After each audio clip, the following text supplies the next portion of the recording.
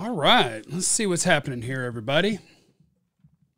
I believe I have all my settings appropriate to hang out with you guys and talk Cowboys football. Did you guys know that the Cowboys signed Martavis Bryant? I bet you guys knew that. Did you know that my conversation and talk about it is brought to you by my friends at BetOnline? You might have known that, but you might not. All the pro sports leagues are going now. BetOnline, top spot for all of your action this season. You get the old app on your phone. It's your number one source for wagering news, odds, trends, and predictions. Everything NBA right there at your fingertips. All hoops, UFC, college football, NHL, whatever you need, it's at BetOnline. So head to BetOnline today and remember to use our promo code BELIEVE for your 50% welcome bonus on your first deposit. It's BetOnline where the game starts. Cowboys are going to beat the Giants by 1,000,000 points this week. What's the spread, 16.5? I have no advice on that. That's a giant effing number. That's a huge number. But welcome. Welcome to my house. I hadn't been live in a while. There's people in here asking questions. Did you hit the Cavanaugh drop already? I did not. Here you go. Cavanaugh! What's wrong with our run game?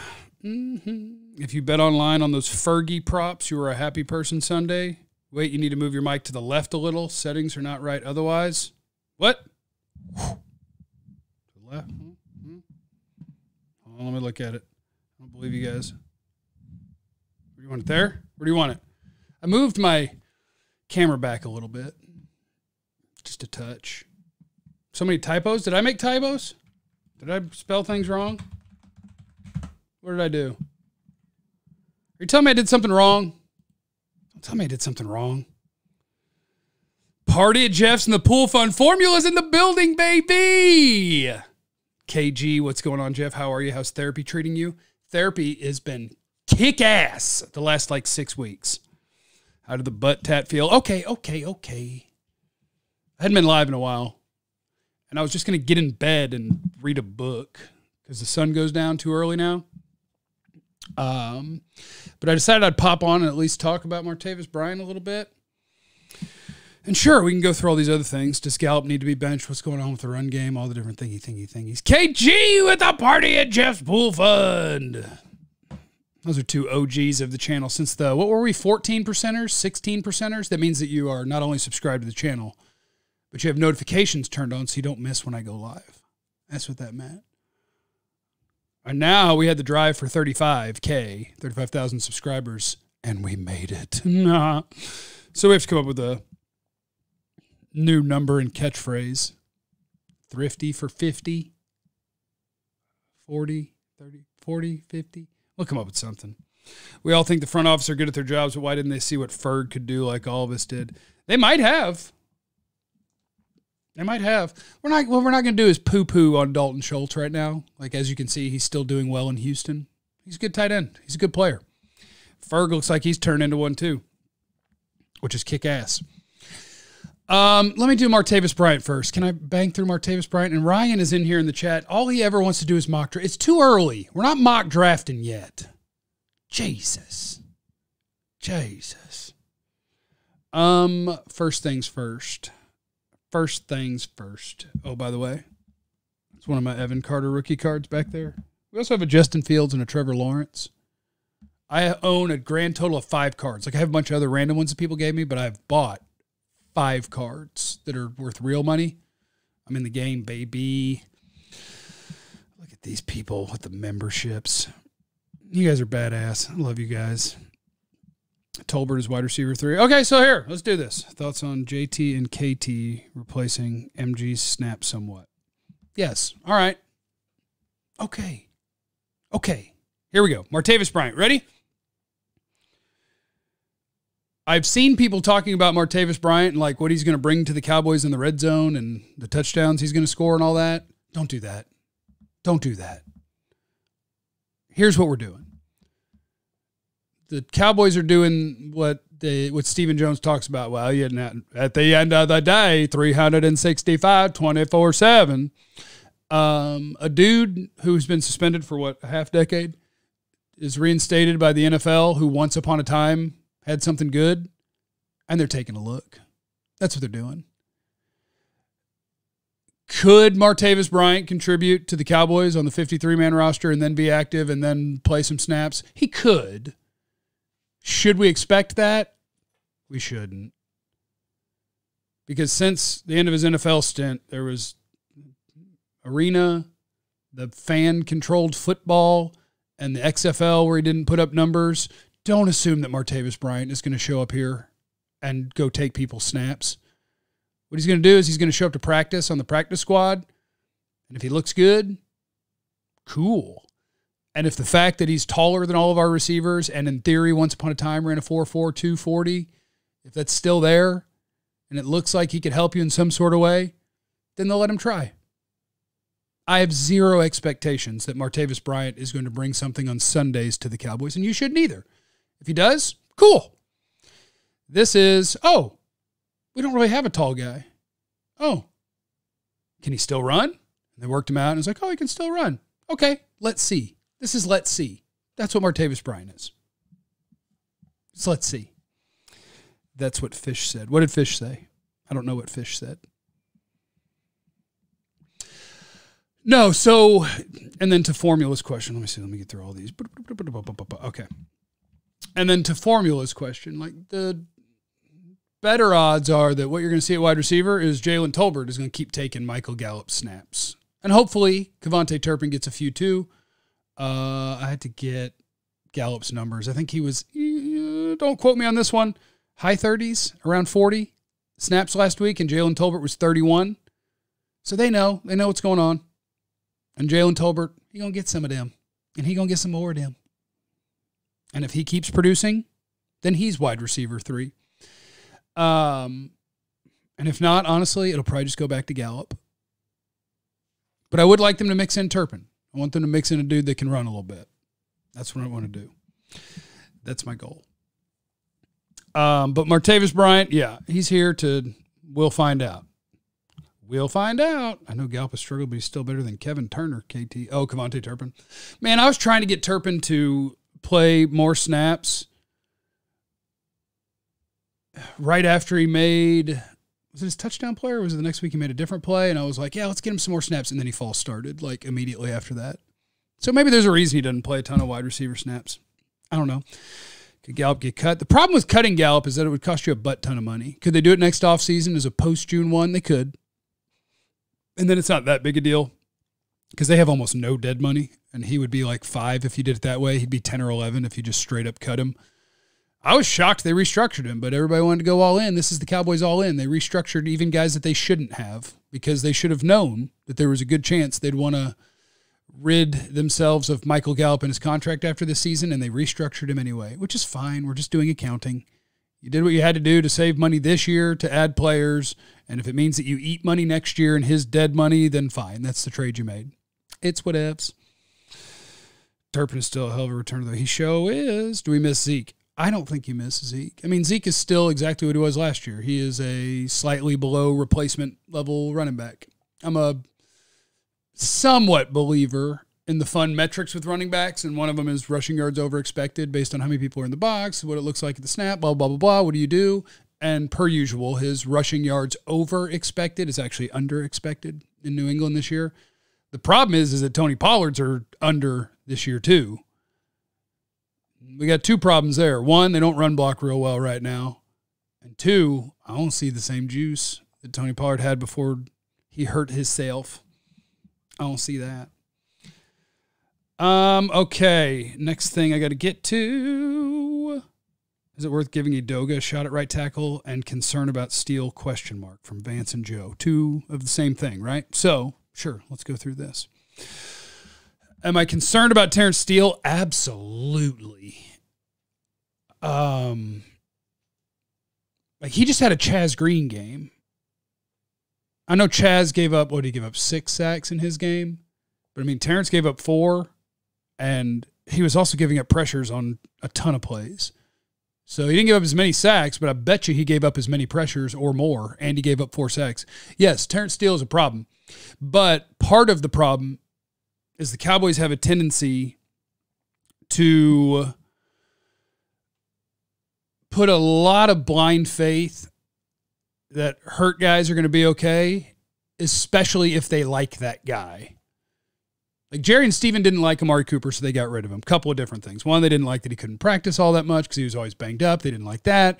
And then we're not going to talk about COVID on Jeff's Cowboys channel stream. But they didn't like that either. So the guys they don't like, they get rid of. And the guys they do like, they give contracts to. And, like, I get it. I like Terence Steele, too. I like Michael Gallup, too, I promise. I like the people a ton.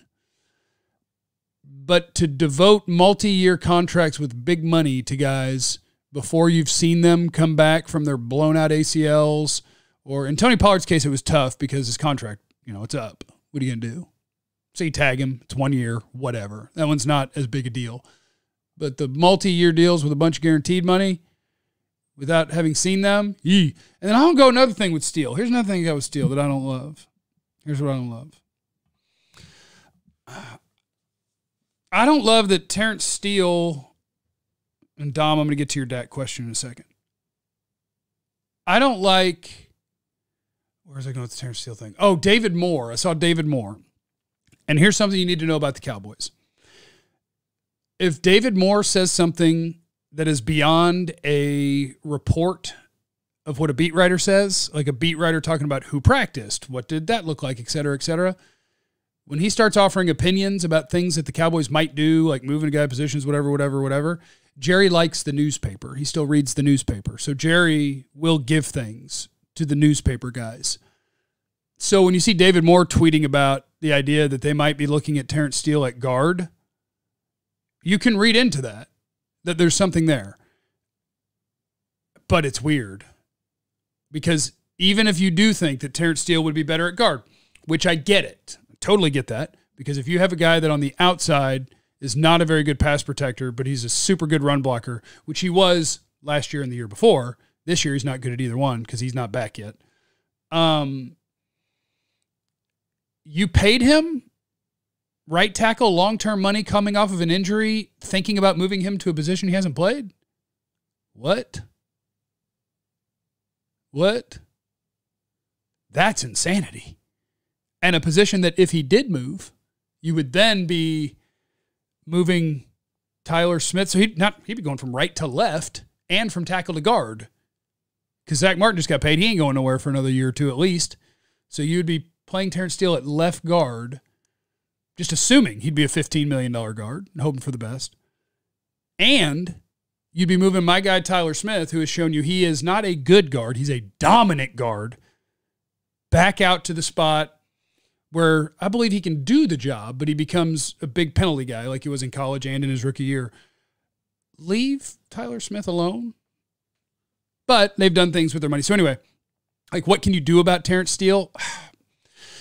You could put Chuma Edoga out there and see if he's better, and maybe he would be right this second. It's just a weird thing that NFL teams won't do because you just paid Terence Steele a bunch of money that's going to last a long time, and to put him on the bench is just weird. It's just weird. Okay, Dak.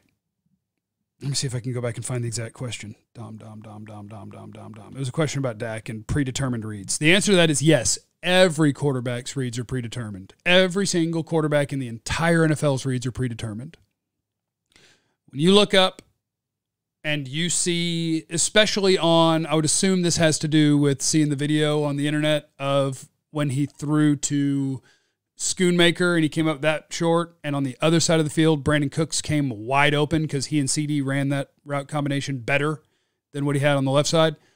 And it would have been a butt-naked slant, touchdown. So what is happening there is, yes, you are picking, especially on plays where it is a mirrored route. They're running the same thing on both sides of the field.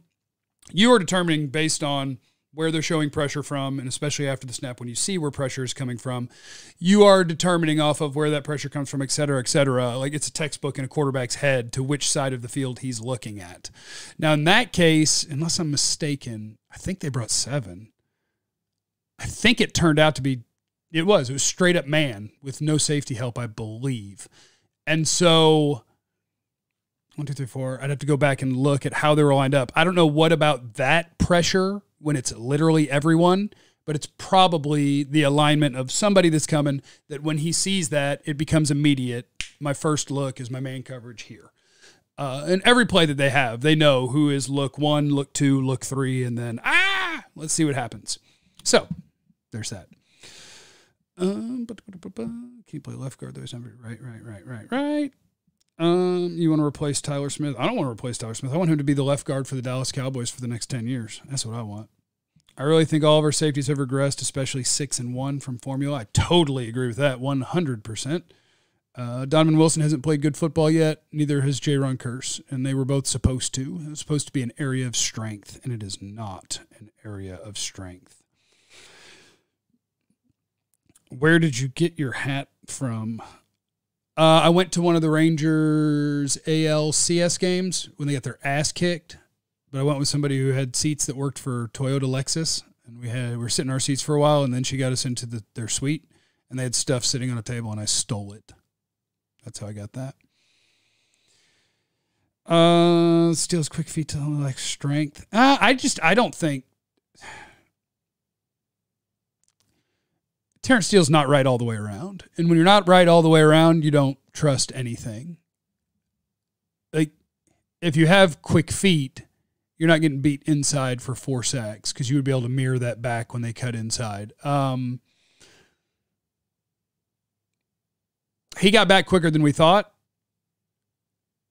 and that was probably just not true. I think there's a difference between a doctor saying you are cleared to do whatever and being ready to play NFL football, and that happens. So one of the reasons Terence Steele they were comfortable paying is because he is work real hard, first guy in, et cetera, et cetera, et cetera. He does all those things. And so I think he'll get back to what he was. But today he is not. He just had a full-on Chaz Green game. That happened. Hooker was still balling. Hooker's played fine. Sam Williams always shows up in flashes. To your point, Vance. How is Mazi on tape? There's a reason he doesn't play too many snaps. Mazi is up and down is what I would say. He has his flashes when he gets it right of, he can move people. But it's not a consistent thing because he's got to learn how to translate that versus people who know what they're doing better than he does and who he can't just totally ragdoll like he could college guys. How would you grade our rookie class midway through the season? F minus? F minus? That's a lot of negatives for a guy who was on the radio today and had some really positive Cowboy takes, which I do have right now. It's a good team. It would be way cooler if some of the things